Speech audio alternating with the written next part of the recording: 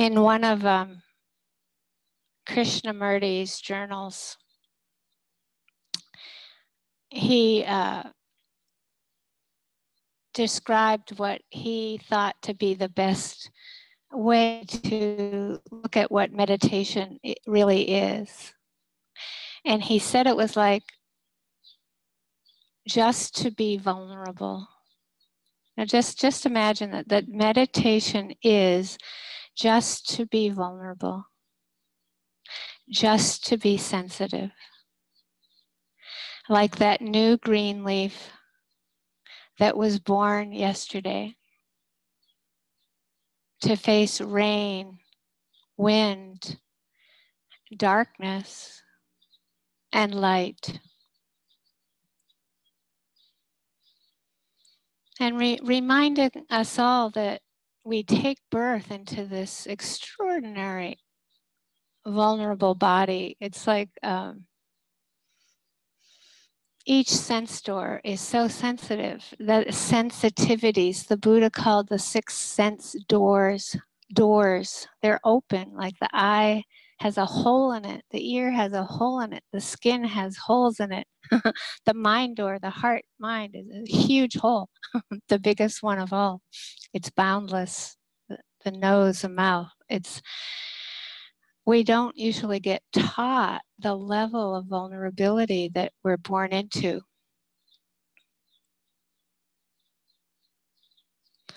And because we're not given a training to even understand that when we're asked to be mindful of a sound, that we're actually asking you to connect your attention with the speed of sound. We're actually asking you to connect your attention with it and to receive it, receive the vibration texture, and then to sustain the attention with the speed of sound and to notice the sound disappear, which is the easiest of them all. The speed of light is much faster. The speed of body sensations appearing and disappearing, the elements, what we call my body, the speed of the arisings and passings of the elements are faster. So it's harder, right, to connect the attention, sustain it with the experience right as it's happening, not how we think it should be, and to see it disappear. This takes an enormous amount of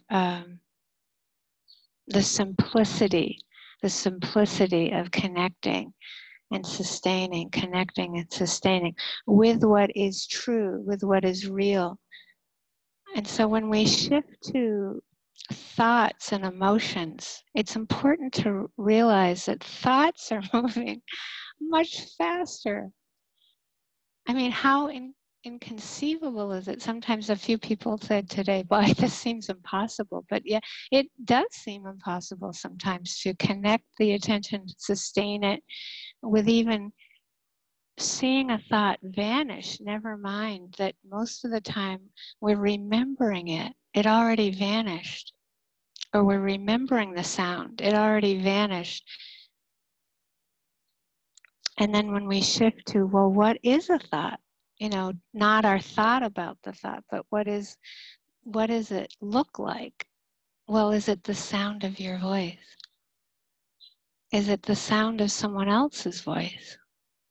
Is it visual? Is it black and white? Is it color? It's just the exploration into just what thought is in the moment is so vast. And then often we will get these repeating thoughts, which again, there's a kind of vulnerability that happens where we think, oh, why does this keep repeating? Well, often there's an emotion underneath it that wants our attention. It's literally just wants our attention. And so the story will keep repeating and repeating until finally we go, oh, I'm sad. You know, it's like, oh, anger or whatever. It's like, oh, happiness. Oh, You know, it could be that we're planning something to do because something was so pleasant, right? It's like we might plan how to do our next sitting because the sitting before was pleasant. So it's the realization of the lack of training we had when we were young to understand this vulnerability, the six sense doors, and that anything can happen at any moment, at any of the sense doors: a smell, a taste, a touch, a thought, a body sensation, a sound, a thought, this, that we really never know what's going to happen next. This is vulnerable. This is sensitive. Not to mention that with each moment of consciousness, hearing, seeing, smelling, tasting, touching, thinking, there's a pleasant, unpleasant, or neutral feeling tone, Vedana, that is also uncontrollable. Check it out. There might be a pleasant thought, then an unpleasant physical sensation, and then an unpleasant sound, a pleasant sound. It's like, and it's happening so fast. It often takes some training to be able to bring our attention to something steady and more neutral that can just calm the attention, that we can come to some kind of stillness so that we can see clearly the vulnerability that we're all born into. What is often ironic is that when we come to meditation, we're often wanting to genuinely get rid of our controlling nature and the controlling natures of others. But actually, when we practice, when we bring our attention, say, to kind of the standard, let's go to the breath, probably over 90% of the people, when they bring their attention to the breath, when they start meditation, what do they see? They see that we're trying to control it. And then even if we bring it to sound, eventually there'll be some way that we will want to control it, or whatever. It's like emotion or body sensations. What we are meant to see in Vipassana is the level of profound change that we're born into, sensitivity, and that the knee-jerk reaction, the conditioning, is to try to protect ourselves from it with aversion and attachment. That of course we have to keep remembering to say, well, of course I don't want this pain, or of course I want that pleasure. That would be the knee-jerk response. And this is what the Buddha was so, I would say, emphatic with, that we can liberate ourselves right there with this gradual acceptance of the range of pleasure, pain, neutral feeling, with the range of the uncontrollability. That we can learn to see that it's not personal. It's how life is. This morning I had a amazing conversation with my neighbor. I've lived in this place almost 10 years, and I'm sad to say I don't know my neighbors to my right. And since I've lived here, these weed trees have been coming into the grass. It's a desert, but these weed trees are coming in that are, from most people's standards, quite ugly. It's hard to find like some kind of aesthetic beauty in them. I try really hard. I keep thinking maybe when they're 30 feet tall, they're going to be nice, but they've just kind of come in, and anytime there's even the slightest rain, they grow, and it really feels like pretty soon it's going to be a forest of these almost unacceptable trees, but they're just coming in, and they're very hard to get out. Like if you don't pull it right at the moment it's born, practically they just get big really quick and really deep rooted. They're amazing, actually. They can survive. And my neighbor doesn't have any, and my neighbor keeps getting them out. And it's a big yard, and today yet again I'm watching him getting them out, and I look at his yard and my yard, comparing mine, right? And I haven't talked to them, but it's great. He's down by the road where I'm walking, and I had the most wonderful conversation with him, because I found out kind of where we live, my yard and his yard are pretty free of these weed trees compared to other yards. And he had sheep for 10 years. It's amazing, out in the desert for 10 years there. And he used to put them on the yard that I live at.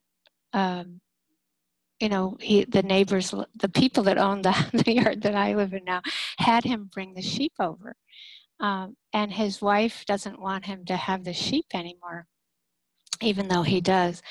So it was quite interesting to just see how there's this whole ecosystem that has happened in both of our yards that I had no idea about. And I've really,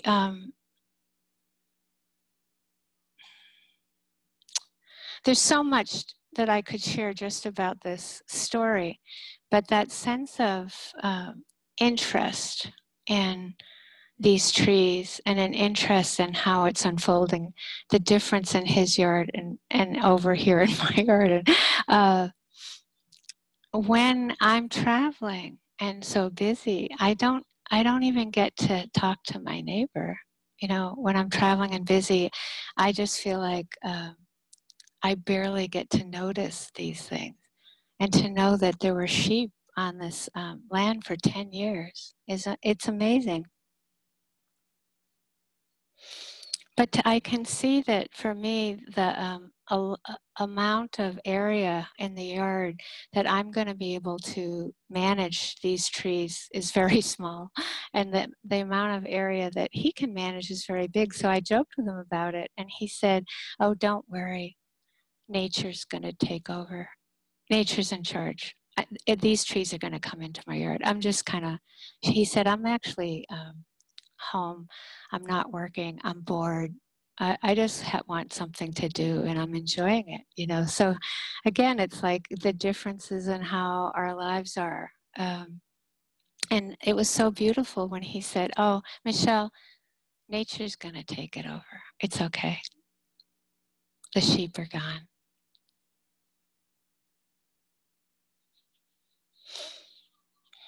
So sometimes when we're sitting, the sixth sense door, moment-to-moment awareness, is saying, "Oh, it's okay, nature is in charge.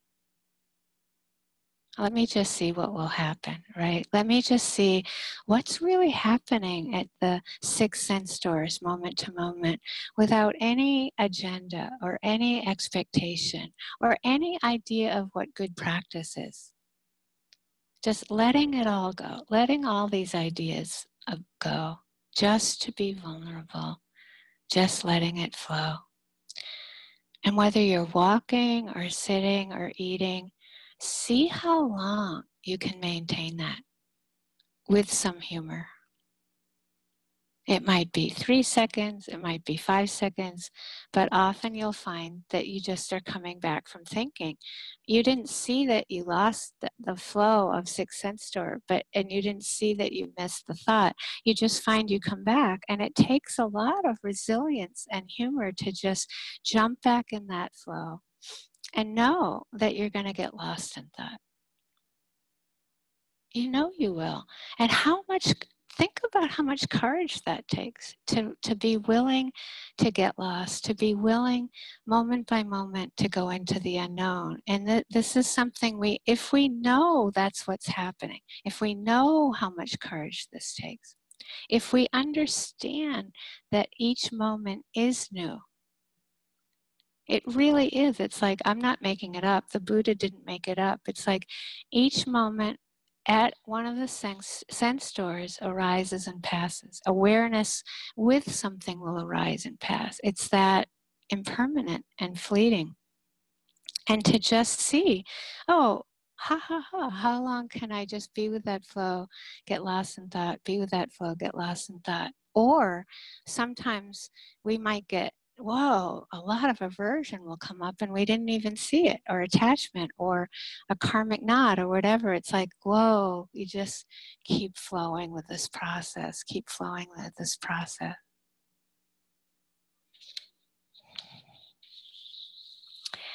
And to see, I mean, ultimately, the balance is to be interested when we can't do it, and when there's more controlling, and that it's time to just find a safe place, to find the safe anchor. And it could be that we just keep coming back to sound. Or if we're sitting and we really can't be with something, stand up. Be with seeing. I often am with seeing bottom of my feet, seeing bottom of my feet. It's like you just step on the brake. There's this fast stream of life happening, and you just slow it down. Step on the brake. And in fact, you start discovering through this practice I'm describing as that thinking is actually stepping on the brake. Getting lost in thought is stepping on the brake. There's all kinds of ways we slow down how quickly things are happening, and that's okay, that we get interested. Don't take my word for this, that we get interested in this process.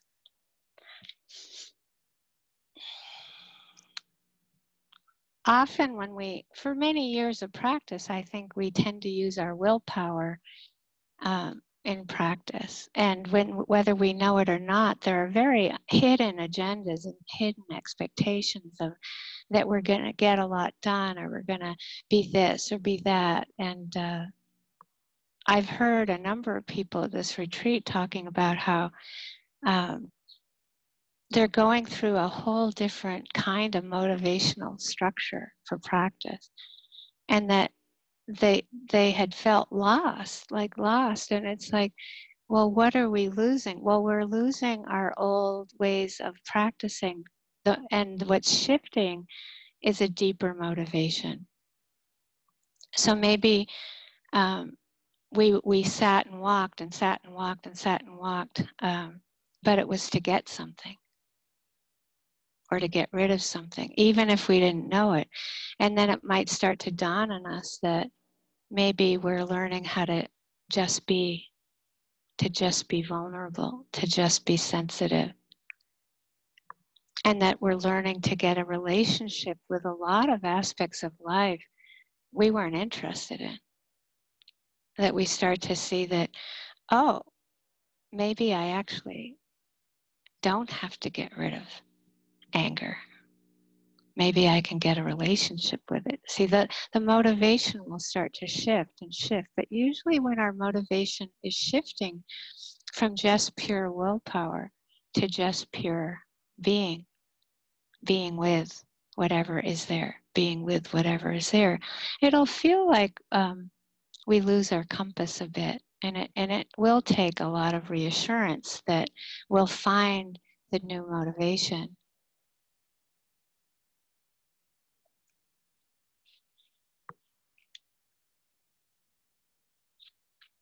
Another way to say this is trusting the unknown versus wanting things to be known. There'll be a way that we might have practiced where we could just go, oh, that's thinking, oh, that's just softness, that's hardness, that there's this known, and it's like almost like a thunderbolt of clarity. But actually, if you start lightening up and just being more inquisitive, there has to be some gentleness and slowness and a wordless, it's like a wordless gentleness that might take time. It might take an hour for something to emerge and get clear rather than a minute. And rather than pouncing on it with a kind of intense need for clarity, there might be a willingness to go through this kind of muddle, these more muddled places where we really don't know. And often when I'm in these places, I just make a soft mental note, I don't know, or not knowing. It's or if I'm needing it, I'll be like, it's okay. And these are the times when I might just walk and just be aware of knowing I'm walking and making space for the unknown.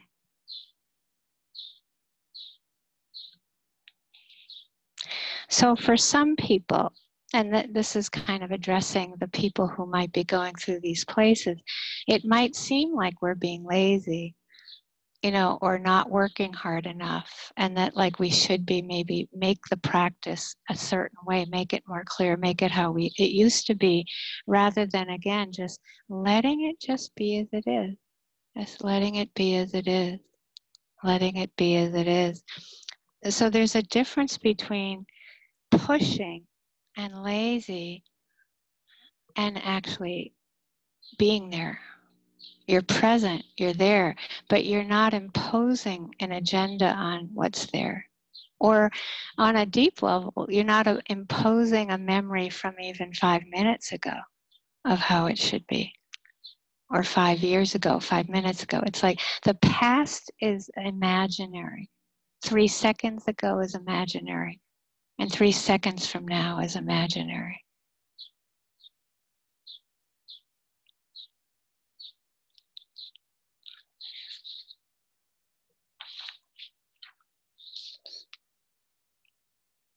And often I think this can often not look as controlled. It can look a little more messy. One time when we were in Burma at the monastery, we went up, I think my first year there, then second year, but we went up to this monastery that was so beautiful. But everything had this vibe of like almost falling apart. Like there'd be an old pottery bowl with water in it that was meant for the birds. But it looked so beautiful, but it had this exquisite sense of, I think they call it in Japanese wabi-sabi, but it's just like old, decaying, but useful, still being used. Or like very old teak floorboards that creaked when you walked in them. The kitchen, just again, very old, but clean and had an order, but had that sense of not quite things that got old weren't replaced at a certain point. The monk was letting things decay completely before he would replace it. And it had a profound influence on me, those early years of visiting that monastery and just seeing how quiet it was. And it was like letting things arise and pass away, and every object kind of arise and pass away in its place. And so beautiful, so honoring, so respectful. Like it's like I remember one day, boy, I hope I can relate to my body like this. I hope we all can find that place with each other, and all beings, that we find that place of honoring this arising and passing. And recently, it's been, I don't know, many years of going there now, over 20, maybe next year, 25 years to Chaswa Monastery. But this year when we went to see him, he said to me something that was so intense. He said, thank you for being my friend all these years. And I just always felt like visiting there, I felt like I always had received so much from getting to just even step into that place. And yet he felt grateful that we were all visiting him every year. And it felt very moving to me, just the power of making sure you stay connected and visit and not expect. We don't do anything. We just hang out there a bit. And what contentment and joy we all have when we get to be together.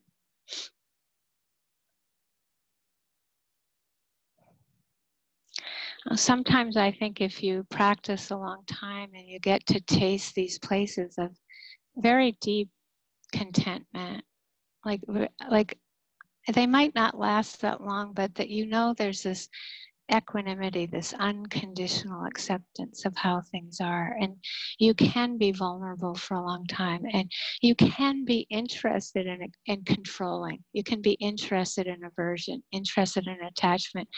And it's so wonderful.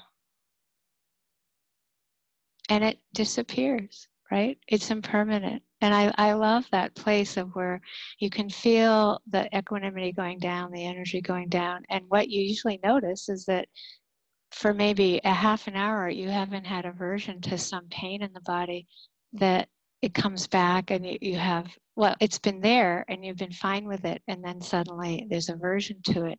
There's a kind of bittersweet quality to that loss, but if you can appreciate that, it gives us such a sense of honoring uncontrollability. You can see how clearly it's so impersonal. It's unbelievably impersonal. It's just the factors of awakening, of calm, concentration, energy, equanimity, interest.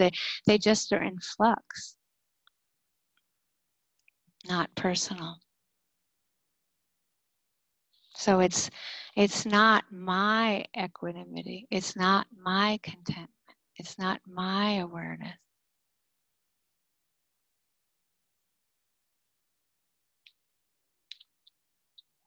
So often there are places of doubt in practice that we don't see, that we're wanting more to be happening than is happening.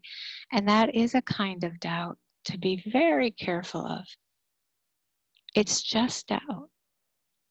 And it's insidious. It hurts so much. It's like we're as far away from being okay with what's happening as possible. But it's also a big part of the practice. The more we taste, when we can see so clearly that you can't control, that aversions come up again. We don't take it personally. It just comes and goes, like the sound of the wind, like the sound of a bird. We're okay with it just as it is. And then maybe, again, 1 minute later, the aversion comes, we identify with it, it's mine. And we might have doubt, we want it. We want that equanimity to last longer.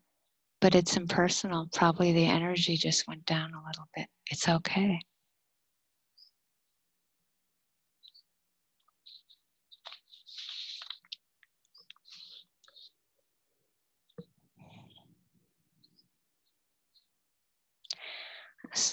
When I was young, sort of since conception, it felt that being vulnerable was not okay. Like it was so unacceptable. And I think my father was so afraid of it that he would want to crush it, just get rid of it as soon as possible in me. It's like I represented that to him. And so my conditioning is to think of it as weak and a defeat to just embody or be. And it's been such a good teaching for me. This practice has been just like gradually knowing that vulnerability is the truth, and that we don't have to be afraid of it. It's the very moment I walked into my first interview with Sayadaw U Pandita, it was like, wow. He said, Vipassana is knowing anything can happen. And the strength, that's where the strength comes from, being connected with that truth.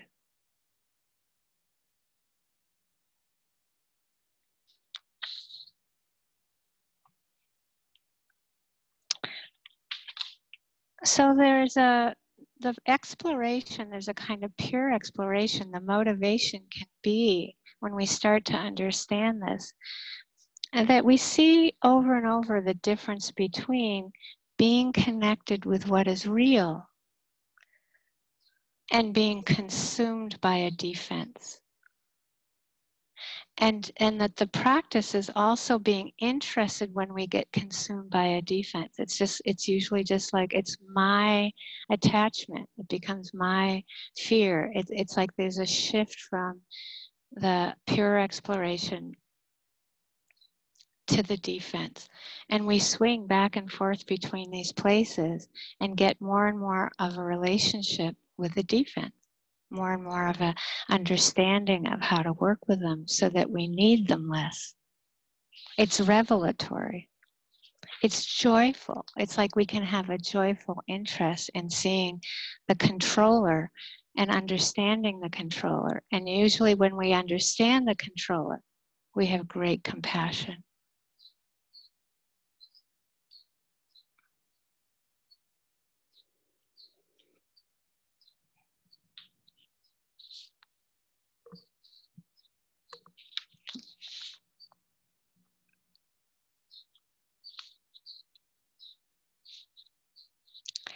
And part of I think the joy in practice, I've mentioned this, I'm not going to go into it that much, but just again, to remember that we can be interested in the seemingly mundane, but it's just that, when we have a blind spot with an insect that we don't see it, or we have a blind spot with an animal, or we have a blind spot with maybe boredom, it's like we're going to have these blind spots with other people too. It's like anything that we don't have a relationship with in ourselves, we also don't have a relationship with others. And that exclusivity, that cutting off and cutting off and cutting off, it's so utterly separate and it hurts so much. So even if it's the tiniest plant, there's a place where I go for a walk almost every day where these so-called weeds that have the tiniest, most beautiful flowers. Some are like white stars, some are magenta, feathery things, but they're so small. And they seem like you're supposed to walk over them, right? They're not grass, but they're in with the grass. And the last month or two of being home, because again, I'm home, I'm not flying here and there, I've just seen this abundance of these so-called weeds that are just spectacular, really. Just like boredom spectacular.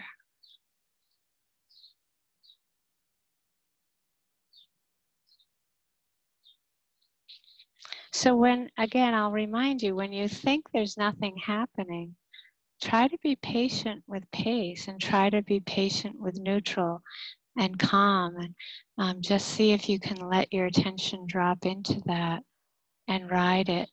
It's like, it's not a roller coaster. It's not a merry-go-round.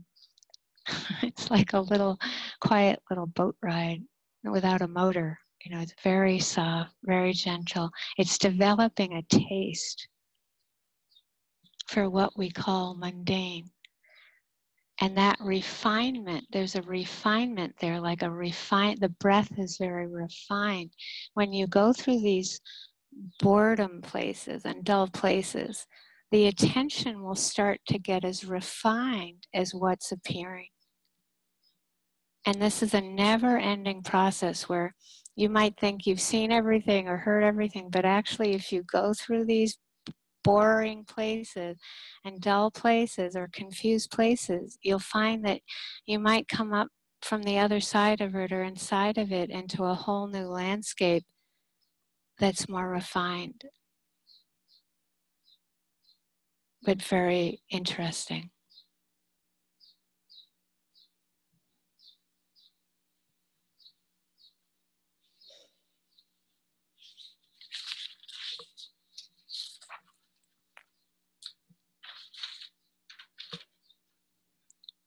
And I think being home longer than usual. I mentioned this, but I've actually probably planted too many things in my garden to really take care of or explore.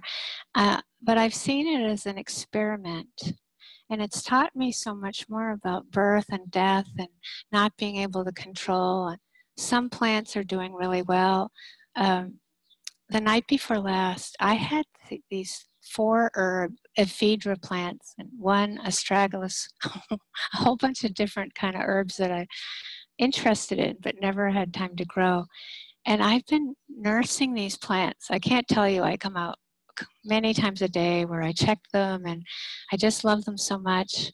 And I decided to move them to a sunnier spot because I thought they weren't maybe doing so well. And in one night,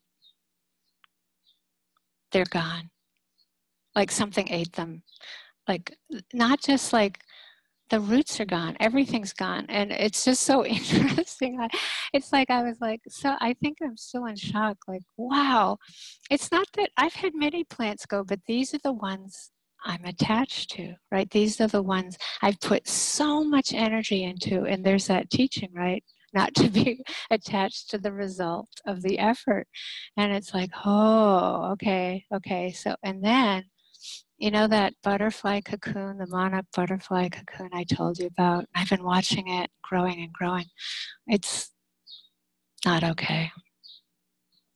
And when I looked at it today, I actually ran away. I like ran back in the house and I was like, oh. And I just thought, wow, you really couldn't be with that. Like this wasn't like, wow, that's sad. It was more like I ran and then I realized, oh, there's one of my karmic knots.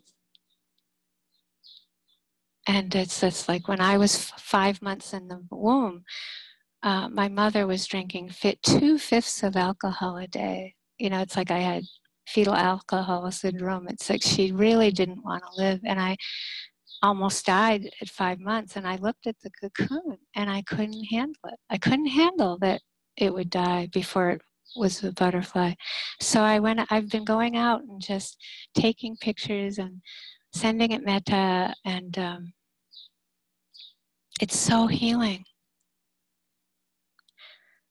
I remember when my mom died when I was young, I already was taking refuge in some of the old Chinese poets, exiled Chinese poets. And one of them said, I'm not sure if this was Li Po, but it might have been. And he said, an early end is not fate's hurry.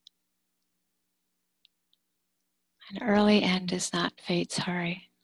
And even a being in the womb, right? Even in a cocoon, I felt like now I can just accept that and go there, and who knows what will happen, but it's like just be with that being until it goes and comes into another form. It's okay. You see, it's just being with, and then noticing any reactions of aversion or attachment we have so we can't be with it.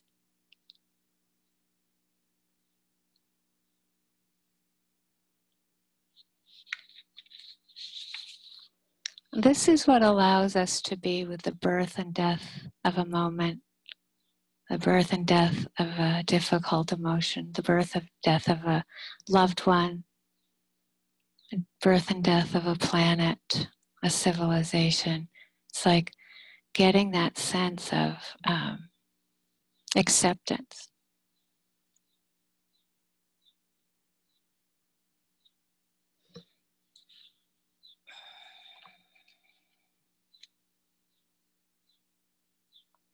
And I wanted to just touch base a little bit more about karmic knots. I brought in a little bit just then, but it's, I wanted to talk about the patience and pace we all need with karmic knots, because mostly they're the result of some kind of trauma. Often, if we don't call it trauma, that a lot of pain, just a pain that was overwhelming, and often we didn't get help witnessing it or understanding it. And so you can take that range from war, the trauma of war, or racism. Racism, it's just so horrific, and abuse, physical, emotional abuse, sexual abuse, bullying, abandonment, that neglect, an earthquake, just like the volcano. There's so many different kinds of trauma that when we don't know how to work with them, they can be crippling. The fear can be crippling, or the anger can be crippling. And so how do we deal with them sensitively? And of course, we've all been touching base on this with you through the retreat.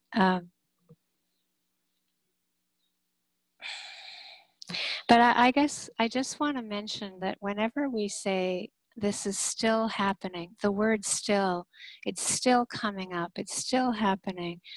I can't be with it, it's overwhelming.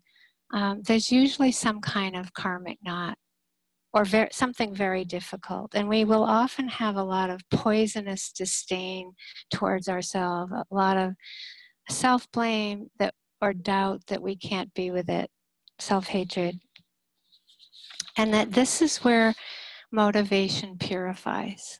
This is really the place where we can see whether we have a hidden agenda of fiddling with it, fixing it, getting rid of it, versus, again, that just being with it, just letting it be, letting the emotion be, and learning to be with it, or to know how to back off skillfully. This is so much of how we teach, all of us, is the training that it takes to. There are times when it comes up, it appears, and we move away. It comes up, it appears, we move away. That's strengthening. That's what's so strengthening. That's, without that, you're just gonna drown over and over, and we drown in aversion, or we drown in attachment. We don't even see that. It just gets so difficult to see clearly because we're underwater. And being able to get space, that's what we mean by backing off. So of course we talk about, say there's a lot of pain in the body, we say try to find the places in the body that aren't painful. And really over years, you learn to get the strength of being with sensations that aren't painful or neutral, or sound, or stand up, or be with seeing, or go for a walk. It's like those are, I can go into more, but you either go to neutral, you go to other parts of the body that might be pleasant or neutral, or other sights and sounds, or we do the Brahma Viharas, which are pleasant, metta, compassion, mudita, equanimity, the pleasant Brahma Viharas, or we go outside and we find something to be with that's restorative. It can be the sound of a bird, it can be a long walk, it can be a short walk, it can be sitting outside looking at a cockroach. It doesn't matter. It's something that gives you joy or happiness, or can help you get out of drowning. So the motivation in backing off is not meant to be aversion, and that's where the practice again becomes the difference between reinforcing aversion and reinforcing compassion for pain. Going to eat, you can go to eat out of great compassion or out of greed. Same action, totally different motivation. This is critical for us to understand. So again, I want to repeat, my conditioning with backing off would be that I was defeated and weak or a failure, and learning how it's just the opposite. It's just the opposite. It's like learning to be like bamboo in the wind, a strong wind. It's so flexible. The wind will never kill it.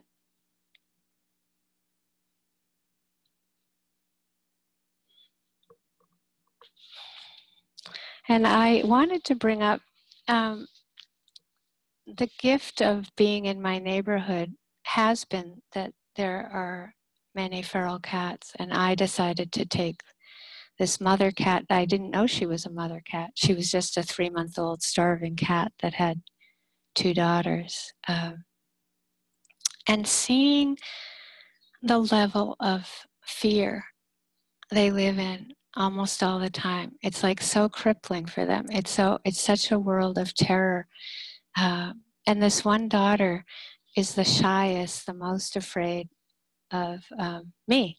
And over the years, when I go to feed her, she will stare at me like a real piercing stare to my, very deepest heart. She stares at me to make sure that not only am I going to close the screen door, I have to close the glass sliding door.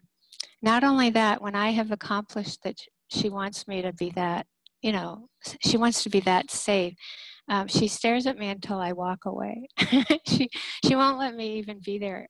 And watching her, even if I'm doing the dishes for many years, I had to disappear. That was only when she felt safe. And after a few years of this, I would go out and I'd say, "Oh, you're still afraid." And I would hear myself say the word I teach, right? I say, "Oh, it was so painful." I'd be like, "Oh my, I'm not accepting her fear.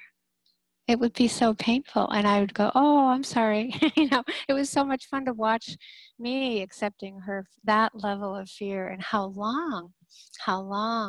The mother cat, for example, I'm very close to. She lets me pet her, we hang out, but she would never let me pick her up after almost 10 years. But she's been able to move quicker. But this one daughter, about 6, when I got home from Burma, we had a whole new breakthrough. And at 10 o'clock at night, it has to be very late at night, I can stand outside very still, and she'll come over and she'll walk around the bottom of my legs.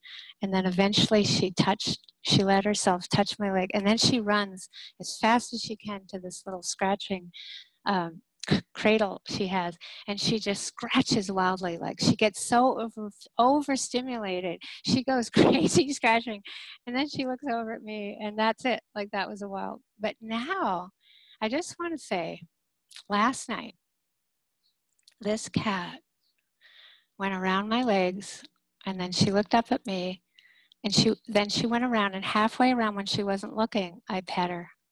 Just once, from the top of her head down, through all the way to the end of her tail. And she made eye contact. She ran to the scratching board, scratched wildly.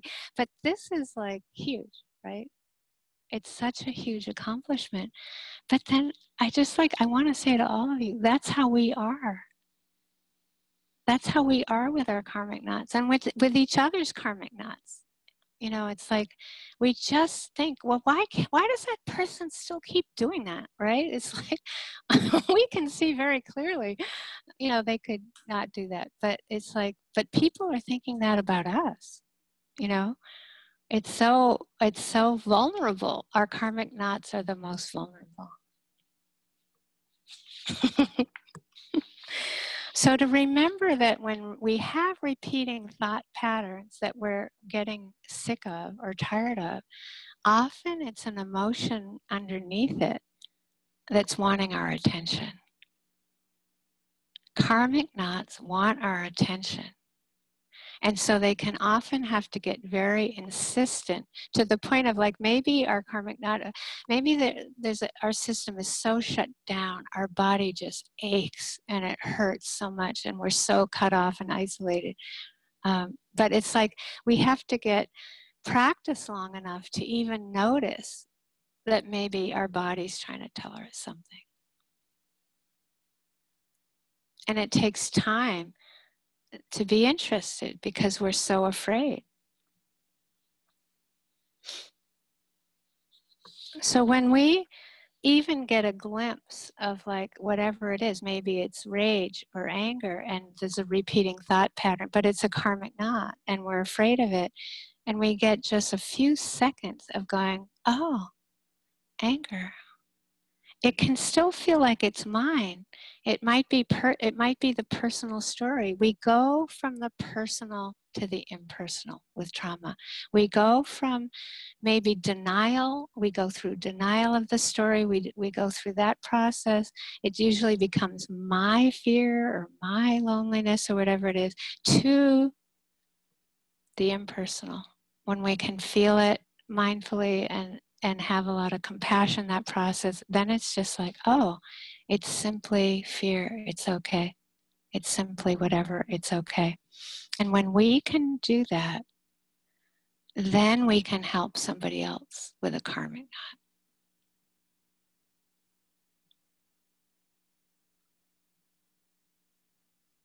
Because you know how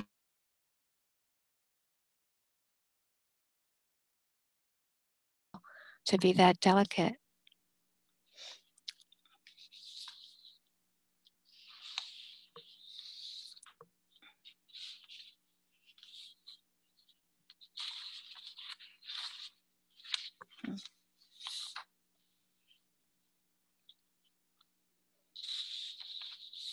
And if we don't learn how to back off, we burn out. You know, whether we're doing something out in the world that really needs attention, that's just like calling for our attention, a lot of suffering, or we're doing something inwardly. If we're motivated, I just, summing up by trying to get rid of it versus love, the strength of love, the unconditional love, love infused by wisdom, metta, the strength of compassion, the caring about pain, but infused with wisdom, and the appreciative joy, the just appreciating joy, gratitude for pleasure and beauty, infused with wisdom, because we know if we're attached to joy, we can't be grateful. We just want more. And that deep, unconditional acceptance of how things are, just as they are, without conditions, allows us to be free, peaceful, and act from that place.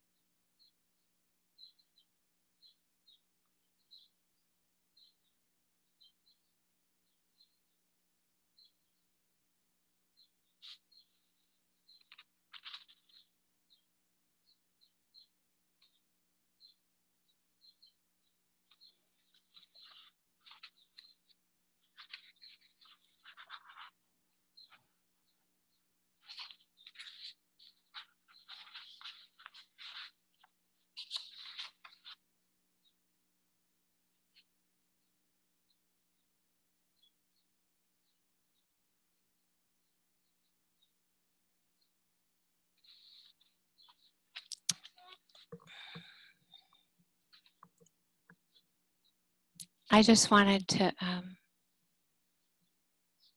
say that it just feels like such a beautiful thing we're all doing together. It's like to pull off a silent retreat at home.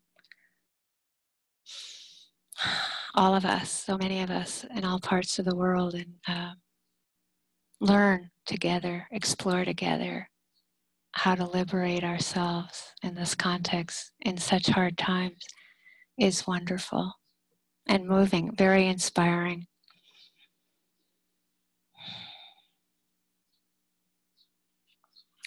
So I'd like to maybe read 2 poems by Stonehouse. He was a 14th century Chinese hermit, translated by Red Pine.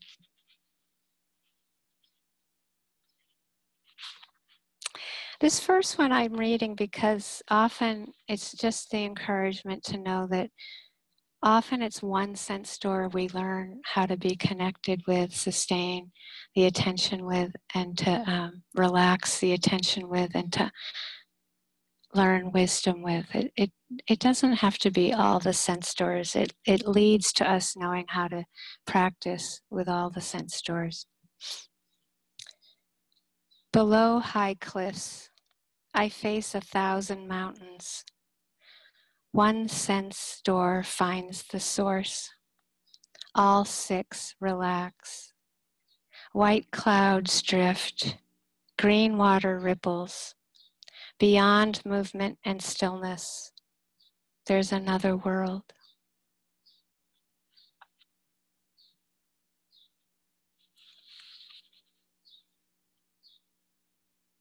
And lastly, I've never treasured thoughts of success. I welcome old age and enjoy being free. Grass, shoes, a bamboo staff, the last month of spring, paper curtains, plum blossoms, daybreak dreams. Eternal life and Buddhahood are utter illusions. Freedom from worry and care is my practice. Last night, the howling pine wind spoke. This is something the deaf can't hear. Let's sit for a minute together.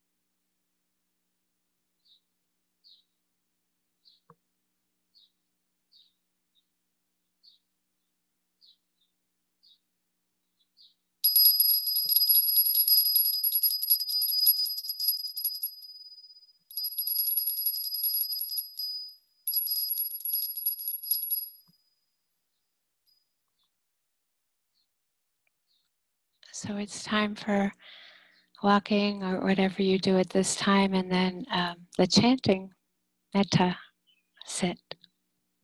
Take care.